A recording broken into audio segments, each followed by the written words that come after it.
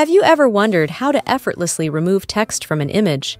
Well, you're in the right place. In this tutorial, we'll guide you through the quick and easy process of removing the text from any photo using the popular online photo editing tool, Photopea.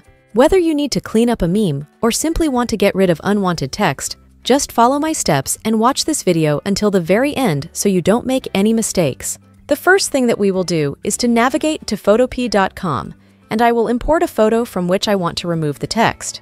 I have a thumbnail from my previous video, so I'll just erase the text from it. The first thing that we have to do is to select the magic wand tool at the left side of the screen. Once you select it, you want to hold the Shift key on your keyboard and then select the letters that you want to remove.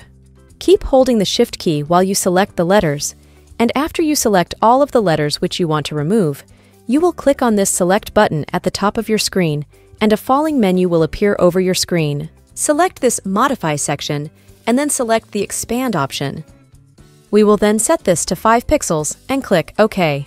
Let's erase the text from our photo. You want to click on the Edit button at the top, then select Fill. A little window will appear over your screen with a couple of buttons, and in order to remove our text, we will select the Content Aware option for the Fill section, and then click OK. Then wait a couple of seconds until Photopea removes the text from your photo, and when it does, we just have to click on the Select option one more time and then deselect.